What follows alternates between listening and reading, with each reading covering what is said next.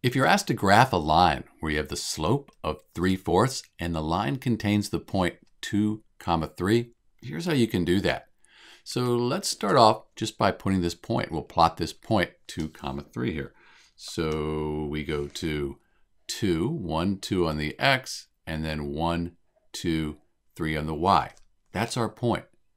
Now what we can do, since we have a slope of 3/4, we can consider this rise over run. So we go to that y-intercept there, and we rise 1, 2, 3, and then we go to the right, we run 1, 2, 3, 4. And there's our point. So we could graph the line with 2 points. Let's get another point. We're kind of out of graph paper.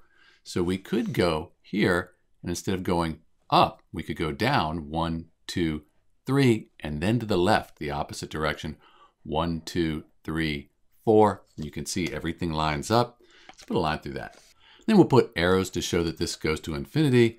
And this is the graph for a line with slope 3/4 and containing the point 2/3. That's how you do it.